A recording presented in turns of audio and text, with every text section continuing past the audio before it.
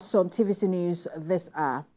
The federal government has signed a memorandum of understanding with the Space Exploration and Research Agency. The Minister of Science and Technology, Uche Nnaji, says Nigeria is already 6 years behind schedule of this move, which should have happened in 2018. Uche Nnaji has details. Around the world, space exploration has been a source of pride and joy for many countries. While governments have led these efforts, the private sector has also found its way into this scientific adventure. For Nigeria, a country eager to be part of this experience, today marks a historic day. According to the Minister of Science and Technology, human space flight has been a key objective for the nation. The signing of this MoU is a testimony to our vigorous efforts over the past months.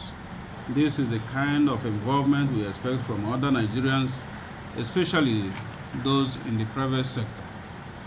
Nigeria is our country, and together we can achieve our aspirations. For the visitors, Nigeria is a great country, and the essence of this visit is to raise awareness for young people to know that they can achieve anything. I'm a real living example for what the space could impact in our lives. In Brazil, we have a strong culture like yours. We have beautiful people like yours. It was a life-changing for me, a real life-changing.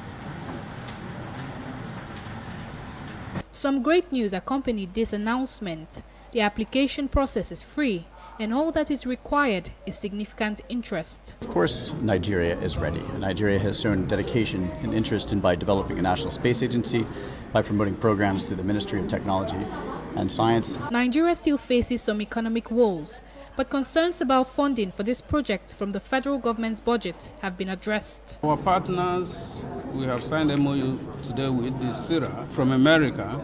They are covering us 100% financially. Because of our pedigree, because of our footprint in the outer space, they find us that we are the best partner to first put African in the orbit.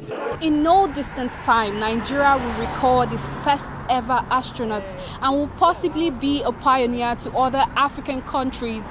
This goes to show the importance of public and private partnerships and why it must be promoted continuously.